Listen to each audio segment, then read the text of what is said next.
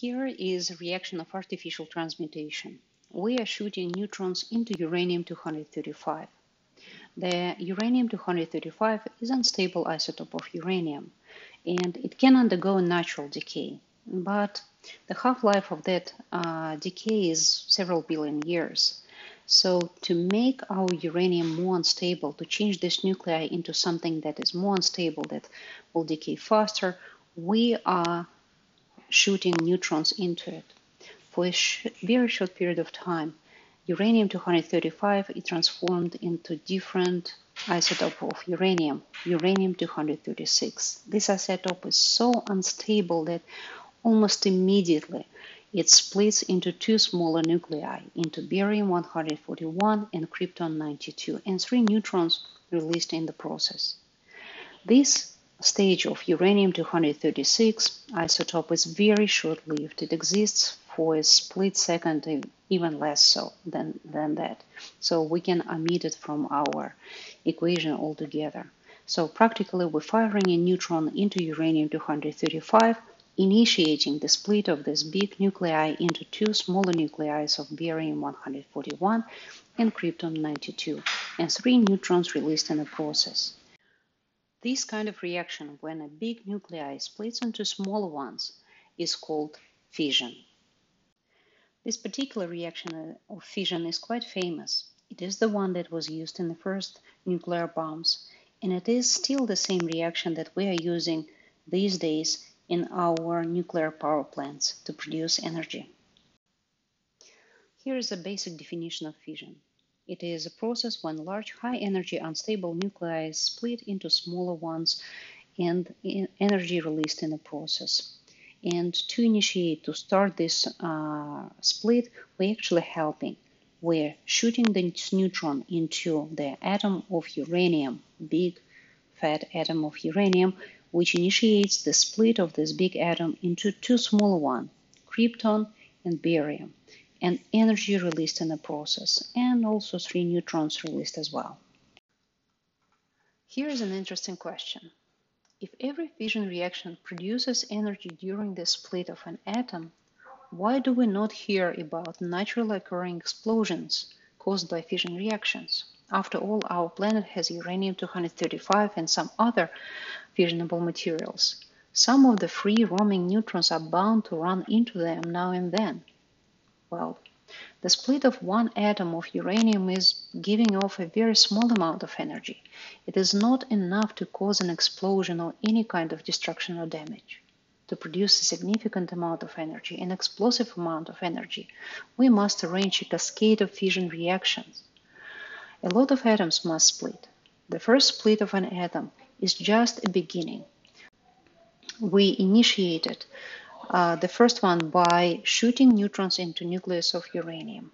After uranium splits into two smaller nuclei, 3 neutrons are released. If they hit 3 atoms of uranium-235, they will initiate 3 more fission reactions. And in each of them, 3 neutrons will be released. Now we have 9 neutrons ready to hit another atoms of uranium and initiate the process of fission. The numbers grow very quickly. Before long, we have a huge number of uranium atoms undergoing fission, and combined energy released in all of these reactions is huge. Explosion, here we come. But natural uranium deposits contain mostly uranium-238, and only 0.7% of it made of fissionable uranium-235. That is too little for the process to sustain itself. Neutrons that are produced in the first fission just don't find enough uranium-235 atoms to hit on, and the process dies down. The uranium that is used in power plants and nuclear bombs is enriched. It is intentionally processed to increase concentration of uranium-235 to ensure the cascade of fission reactions that will produce a lot of energy. Here is a schematic representation of nuclear plant. Let's look at its parts. Inside the confinement shell, we find the reactor and a boiling room.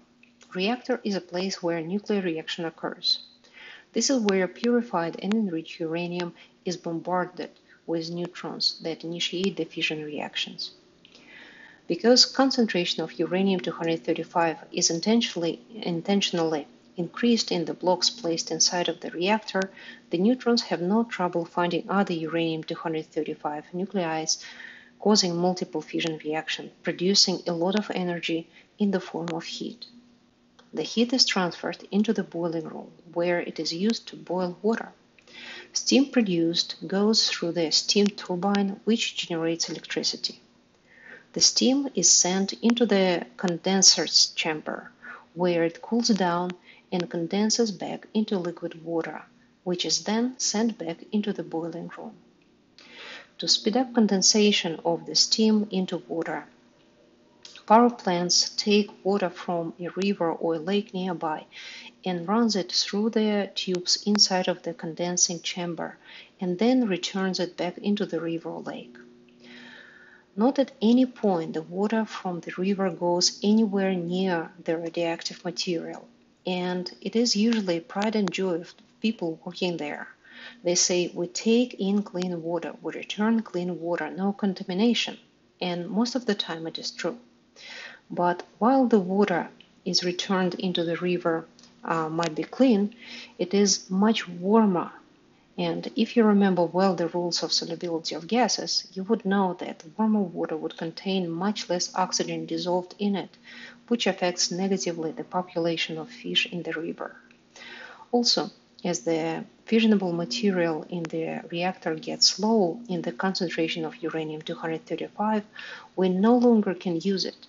It still contains plenty of radioactive atoms that will undergo multiple steps of decays for centuries to come, producing very dangerous and highly penetrating gamma radiation. But that energy discharge is not big enough to be useful in the power plant.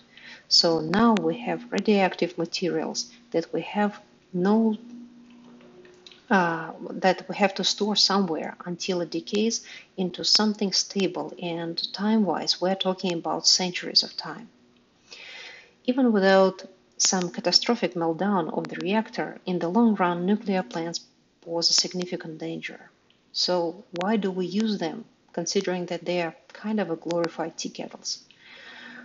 Well, the amount of heat produced in the fission reaction is so much greater than the amount of heat that we're getting out of chemical reactions of burning coal or natural gas or oil that we can't live without it. Our demands for energy is getting only higher. And nuclear energy, while dangerous, still is a relatively cheap way to produce a lot of energy. But even that is not the end of the story. While nuclear plants produce a lot of energy, they still will run into the same problem that we are facing now with coal and oil and natural gas.